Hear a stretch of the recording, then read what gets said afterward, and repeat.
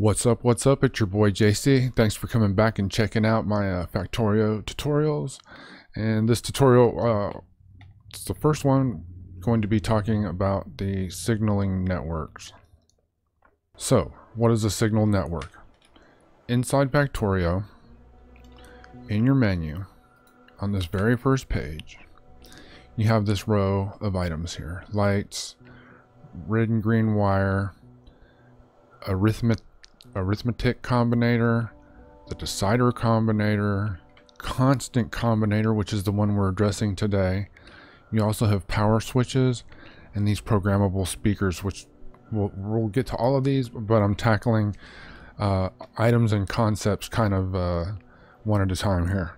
Trying not to overwhelm you, trying to keep it short. So I'm crossing my fingers I can do this in 5 to 10 minutes. Don't be mad if I don't. Hit that like button, hit that subscribe button, comment, let me know what you think. Good, bad, did it help, not help, whatever. So the scenario today, to make sense of all this, is that we have a belt of material coming through our factory, being fed into whatever. I'm using assemblers. It could be anything, furnaces, it could be finished materials going into whatever. And you have you're maxing out the material you can get down here. 1 belt, 2 belt, whatever.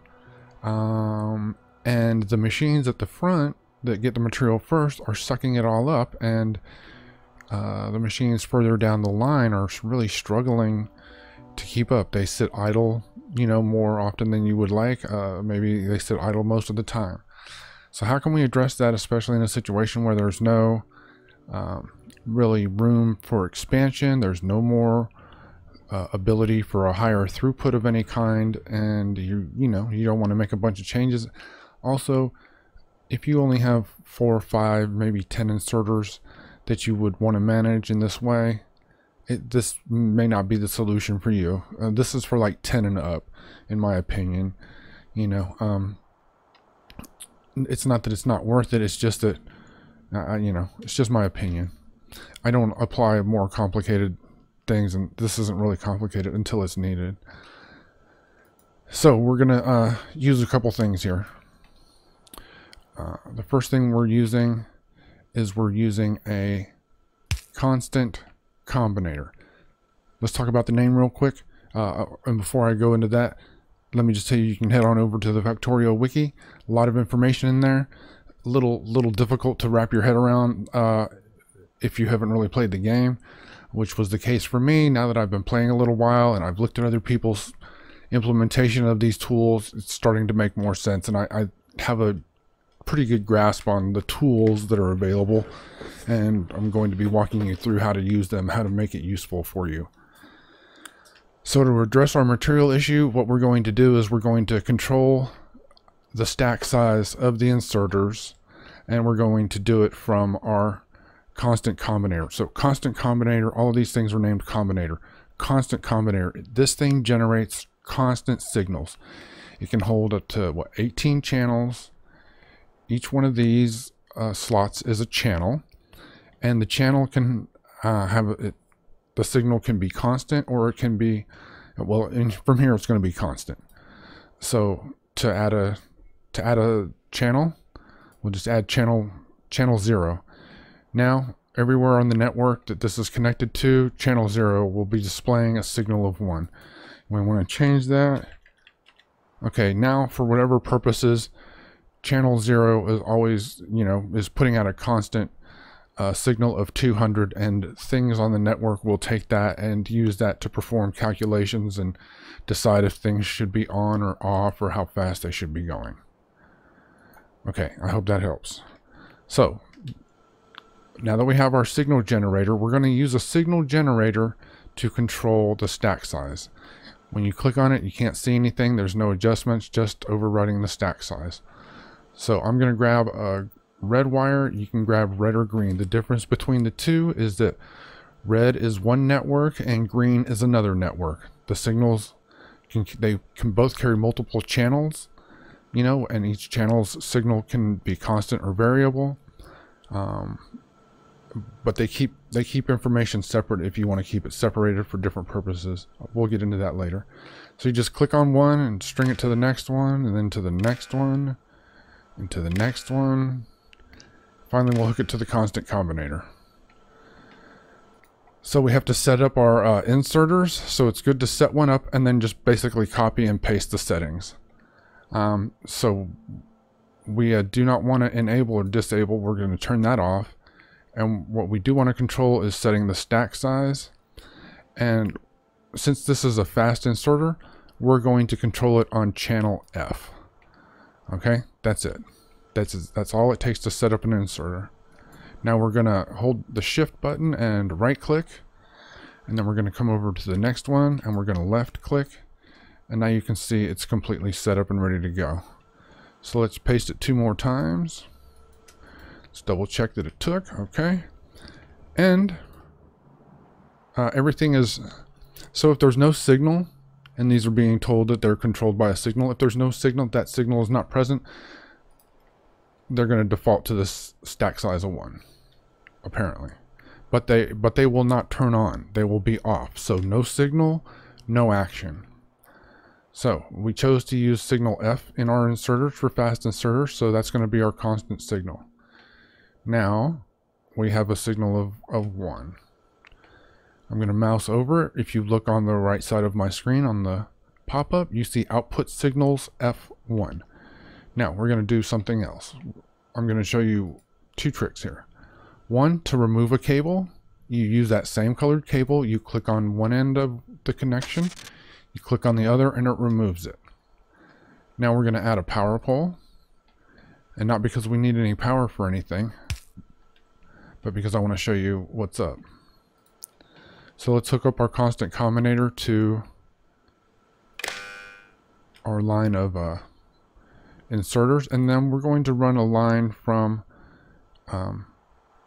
the combinator to this power pole. This is simulating sending the signal someplace else in the factory to something else. If you mouse over any pole that has a network wire connected to it, you can see everything about the information that's being transmitted. So you'll see all of the different channels, and you'll see their different signal strengths.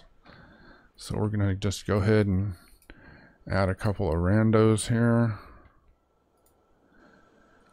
Now when I mouse over it, I can see that on the red network that we have 3 channels.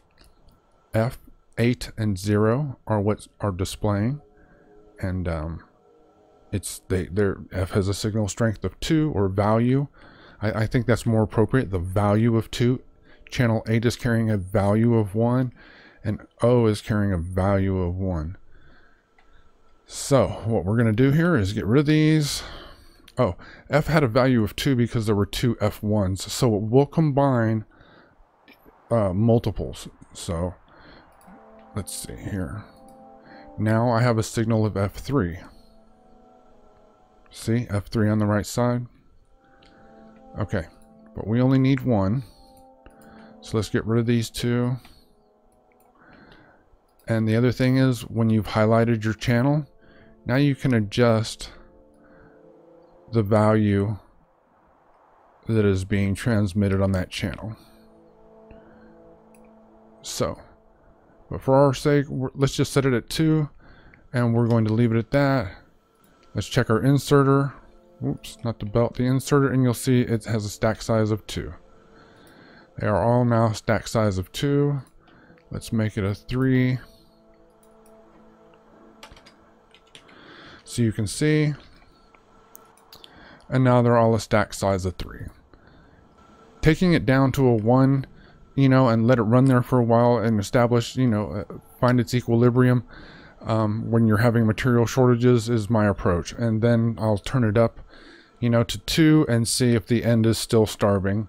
If you've got it turned down to 1 and the, another end of your process is always starving, you may need to rethink what you're doing and, a different way to get more material in there. Maybe dual belt it, in other words, a belt on each side, using stack inserters.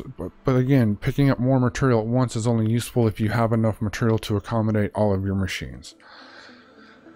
Okay, now I'm going to show you one more thing, and this will take about 3 minutes, and I'm going to show you how to display 1 through 3 using lights. So let's grab our lights, and we're going to be using this Constant Combinator to provide the information that we need. Okay, so I'm spreading them out a little bit. My lights are being powered by the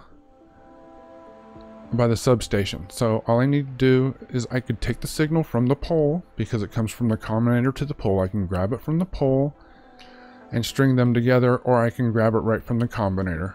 So I'm going to put the lights together here, and then I'm going to connect it to the pole.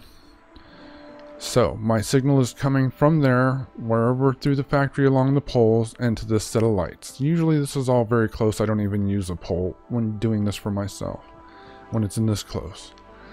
So what we want is, we want to know what it's set to. Is it at 1, 2, or 3? So we're going to say channel F. If it is equal or greater than 1. 1. Please turn on, and let's use colors. Now we're going to copy and paste that. Again, hold the shift, right click with your mouse, and then continuing to hold the shift, left click, left click. Now all we have to do is adjust the signal strength that we're acting upon.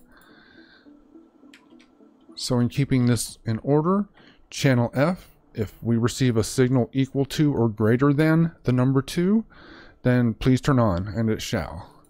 And the same thing here for 3. And all of them have colors selected, and this is enable disable. So if we're just going to use one color, the Constant Combinator, which we should call it the Constant Signal Generator, will output one color. You can stack as many colors in there as you want. It's only going to put out one color. I haven't done any testing about if it prioritizes the color that has the higher value. I don't know. We'll have to see. We'll have to wait and see when I get to that. So I added the color, and now here we go.